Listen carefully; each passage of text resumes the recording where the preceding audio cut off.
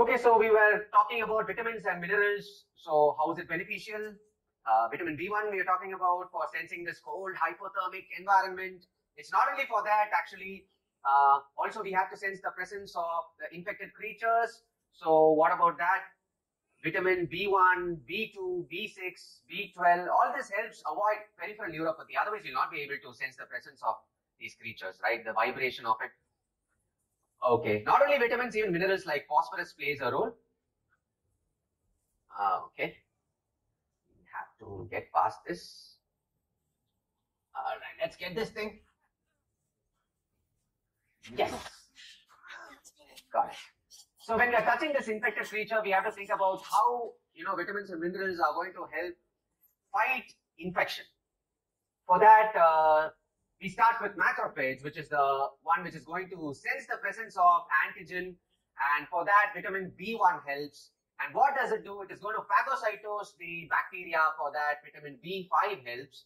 It is going to do that by secreting cytokines like tumor necrosis factor alpha and interleukin 1. So what does that do? It is going to cause fever. We don't want fever. So B3 actually helps, lower the secretion of cytokines. Okay, let's get this one. And what does the macrophage secrete the cytokine for? It is going to migrate neutrophils, accumulate in the infected site. For that, vitamin B6 helps. Okay, and this neutrophil is going to use oxygen-free radicals. We don't want too much of that. So vitamin B2 helps, reduce the effect of this oxygen-free radicals. Actually, even vitamin D has immunoprotective effects. And for that, we require sunlight. I don't think we have adequate sunlight in this environment. Okay. I think now's the time. Let's get this one.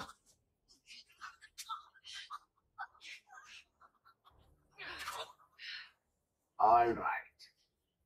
Oh no, oh no. Let's wait it out.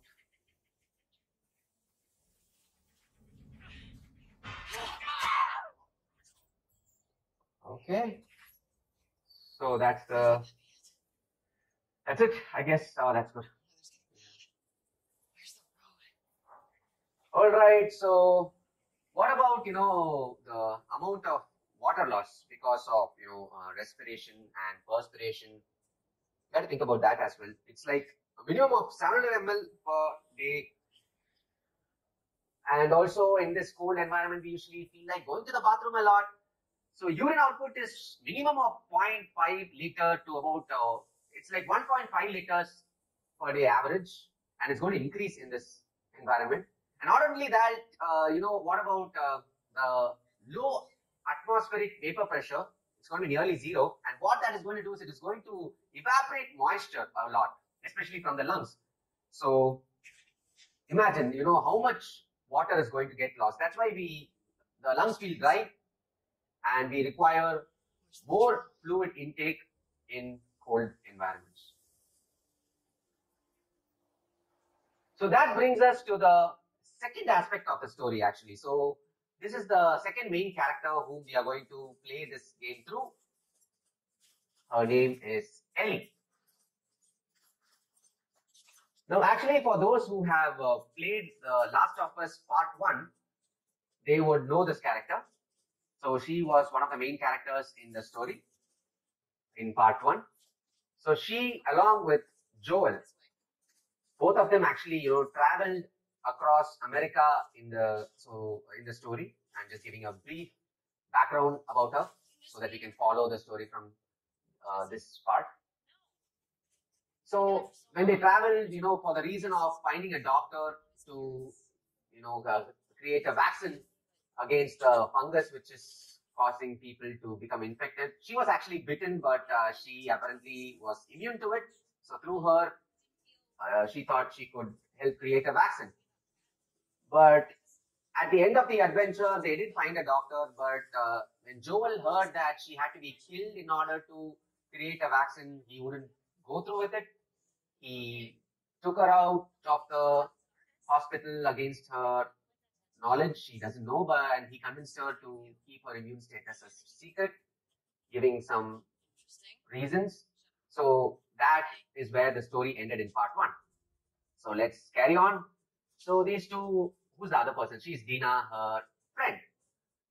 Okay, so both of them are just cruising around, and we'll also cruise around along physiology lane. So let's establish some baseline statistics.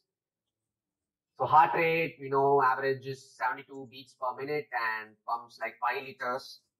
So what about us breathing? We breathe like say 12 times a minute and around 500 ml per breath.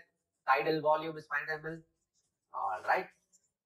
So what happens when we breathe? The oxygen and carbon dioxide gets exchanged. We have to think about the partial pressure of oxygen that is entering the body. When it enters, it is like 104 millimeter of mercury, and it passes through the blood, supplying all the tissues. And when it reaches back, deoxygenated blood, the partial pressure of oxygen comes down to say 40 millimeter of mercury. And there's a bit of carbon dioxide accumulation in the blood, right, when the blood reaches the lungs. So that goes up to about 45 millimeter of mercury, and it expires the carbon dioxide in the blood and brings it down to 40 millimeter of mercury. Oh, that's a good view. What do you think of this view, huh? It's pretty nice. Yeah. Yeah, that's right. Perks. So that brings us to the end of this part. So let's continue in the next one.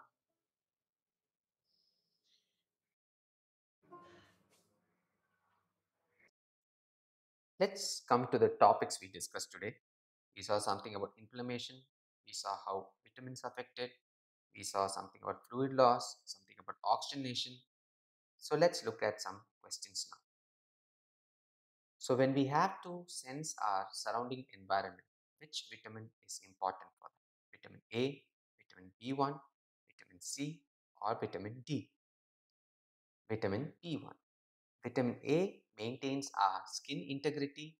Vitamin C cross-links our collagen, makes it strong. Vitamin D makes our bones strong, also important for anti-inflammatory properties along with vitamin A.